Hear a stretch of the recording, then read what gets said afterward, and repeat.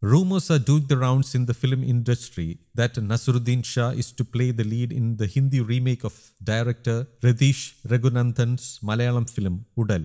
The film, which was quite well received in Malayalam, is to be remade in Hindi by Malayalam production house Sree Gokulam Movies. In May, producer Gokulam Gopalan had announced the remake of Udal in Hindi. Sources say that the writer and director of Udal, Ratheesh Raghunandan, will direct the Hindi version as well. Santosh Tundil will be the cinematographer of the Hindi version, while the Malayalam version was shot by Manoj Pillai. The story of Udal, meaning body, which featured Dhyan Srinivasan, Durga Krishna and Indrans in the lead, happens in one night and revolves around a daughter-in-law who has been taking care of her ailing mother-in-law.